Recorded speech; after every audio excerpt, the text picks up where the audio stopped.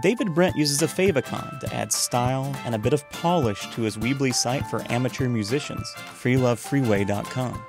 How do you do that? As you may know already, Favicon simply means favorite icon. It's basically an image that's associated with your site that appears in the address bar or tabs of a browser. It's easy to add one of these to your own site in Weebly. To find the option to upload a favicon, go to Settings, then scroll down through the General section till you find the favicon area. Click Upload to search your computer for an image that's square and the correct file type.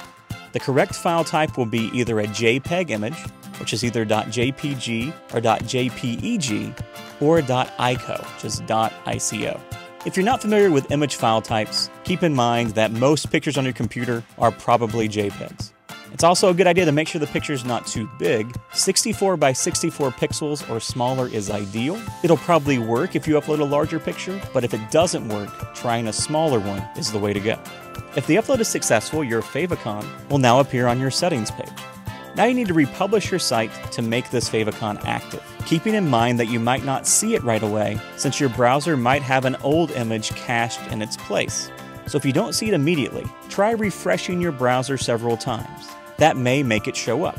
But if it doesn't show up, you might still need to wait about 24 hours or so to see it on your own computer. New visitors to your site, however, will see it right away. And that's how you do that.